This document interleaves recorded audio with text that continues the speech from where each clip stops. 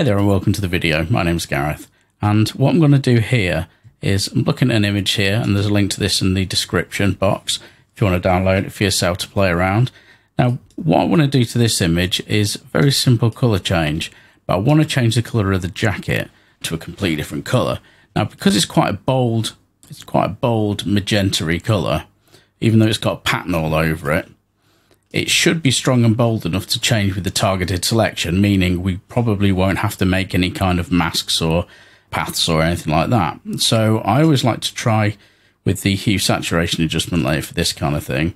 And we can either go up to the range option here and click magenta, or if you're unsure on your particular image, if you just click on this little double arrow here, it's the like the color picker or like the color selection area tool. So we just press this, and you can see it's actually gone to red in that area, magenta in that one. So depending on where you click, it's gonna think that bit's or class that bit as either red or magenta, and you can see down at the bottom. Now if it doesn't give you what you want, we can refine this ourselves manually, but let's just see at the moment what happens when we start dragging the hue slider around.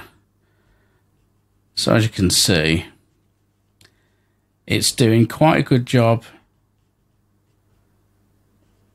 if you don't go too far. So we can push it into more of a red and orangey red, and it's still looking okay.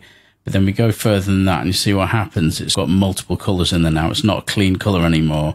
And that's because this selection down here is not encompassing enough colours. So you can expand this. As you can see, I'm clicking and dragging here. You can expand these little points to try and capture more of the colour, so you get a cleaner colour change. But the trouble is, the more you push it outwards, the more it could then start affecting other colours in the image, which isn't a problem if you can quickly and roughly mask them out. So if I turn this off, so there we go. If I just turn that off, I turn that back on, I can see that it is affecting some other areas of the image, but they're only tiny little bits here and there.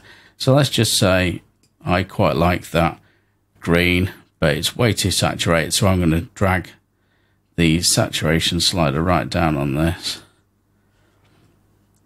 And I'm going to highlight the layer mask and press Ctrl or Command I, depending on PC or a Mac. And now what I'm going to do is I'm just going to really roughly brush the mask using white as the foreground colour, brush the mask over that area of the jacket just to mask it back in. So no accurate masking or paths need to be done, but because the colour change in the end did affect some little bits on the face, and on the skin, I don't want to run the risk of it changing any of those and we're not noticing.